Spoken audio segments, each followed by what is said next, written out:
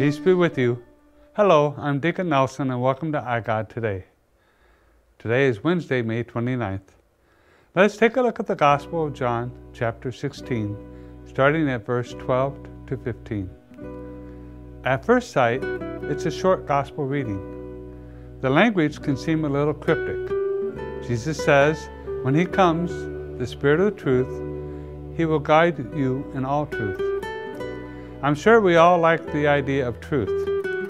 We like the idea of telling and hearing the truth. Well, at least most of the time. We like the truth when it does not involve us. We don't mind telling other people the truth when we do not like the way they act or talk or treat others, especially us. Yet when the same truth is told to us, we're somehow insulted.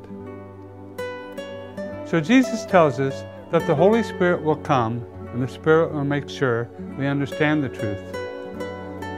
We will understand what God is asking us to do, how we need to help those around us, the poor, the widow, the foreigner, and the orphan.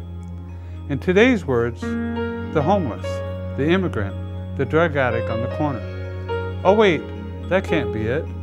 Those people need to find their own way, like everyone else who came here before us. The Spirit of truth does not make justifications. The Spirit of the truth speaks only to the truth of God. Just as Pope Francis said, and the popes before him, we are called to help our neighbor. And no surprise, that means the homeless, the immigrant, and the drug addict on the corner. No exceptions. These are our neighbors, and we are called to help them. Let us pray. Dear Lord, help us to see your face in each person we meet this day. Even the world's undesirables.